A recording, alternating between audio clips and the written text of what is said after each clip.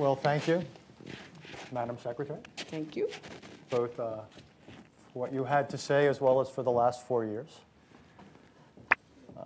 Let me just take advantage of my position and ask the first question.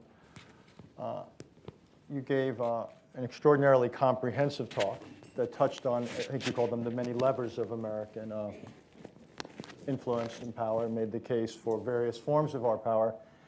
So when it comes to putting it together, is there an Obama doctrine? Is there a Clinton doctrine that somehow ties it together, gives a sense of priorities, helps explain what it is we should do and not do, and how we should do it in the way that other doctrines historically have played that role?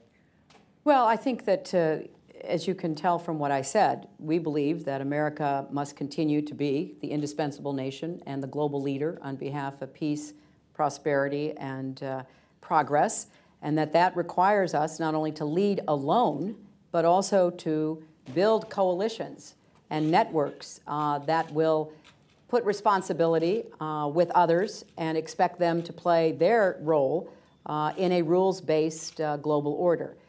So it's not always easy to talk about what we are doing every day, everywhere in the world, but I think if you look at what we have done, we have certainly kept faith with that kind of mission.